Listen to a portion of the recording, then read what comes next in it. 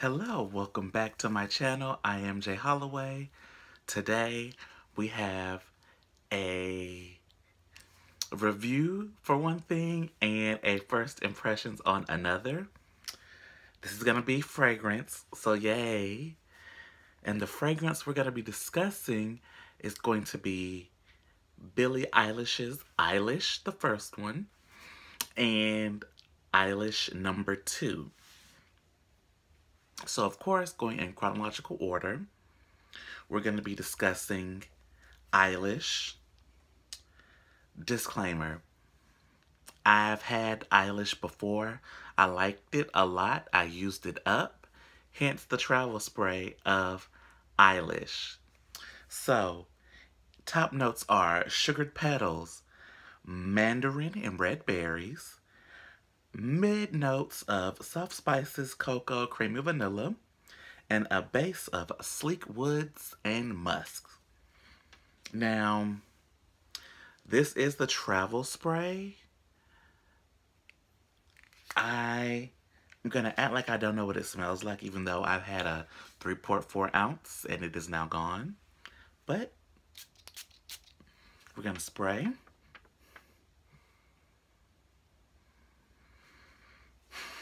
And in a nutshell,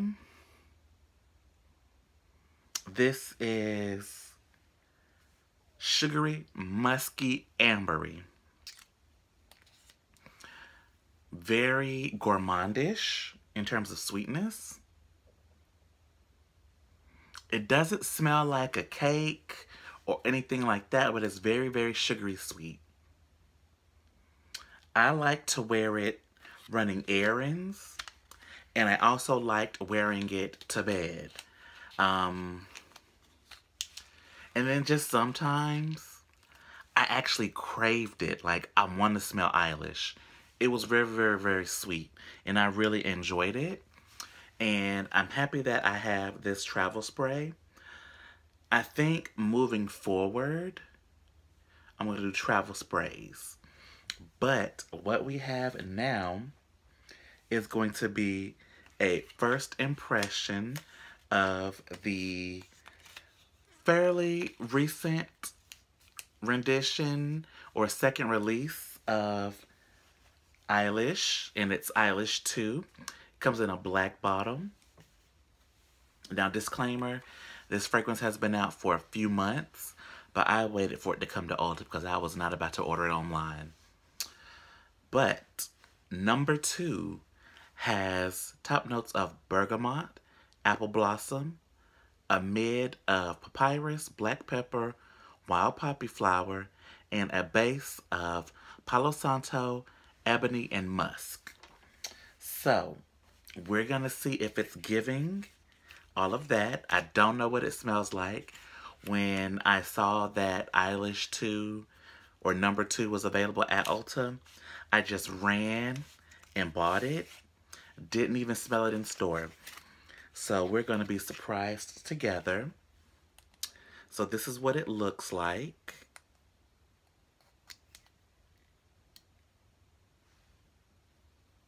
Okay. Now, we're going to see what it smells like.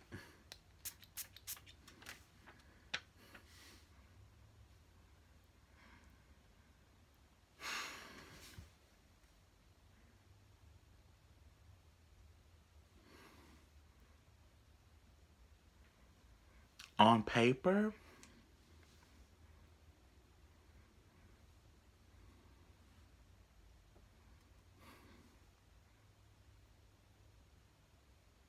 you know what I get? I get the papyrus, a hint of black pepper, the woods and musk. So, I was watching reviews on YouTube of Eilish #2, and people said it was like the masculine equivalent, which I can kind of see. Both of them, technically, I believe, are unisex, but this one feels woody and musky, while Eilish, The first one smells sugary sweet. And that's just on paper. But as it dries down, it's starting to give me like this generic men's cologne scent, which isn't bad.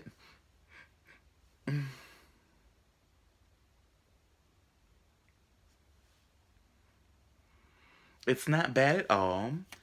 It just has like that regular cologne smell. Now, some people have mixed it, so I don't know if that's what I'm going to do, but I am going to wear this on skin. You know what?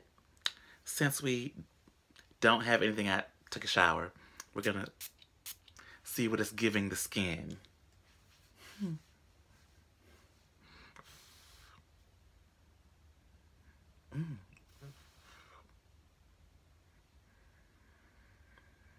This is a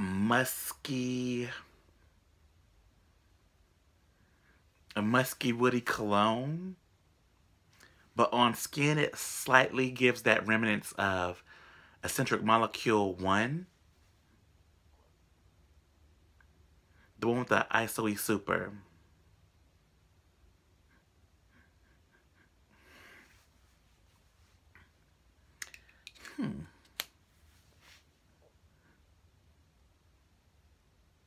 Okay, not bad, but it's very much that traditional cologne men's smell,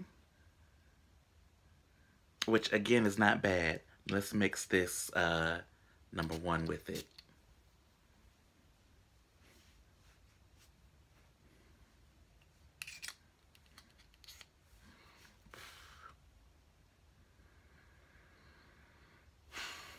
Mixed together, it cuts down on the sweetness.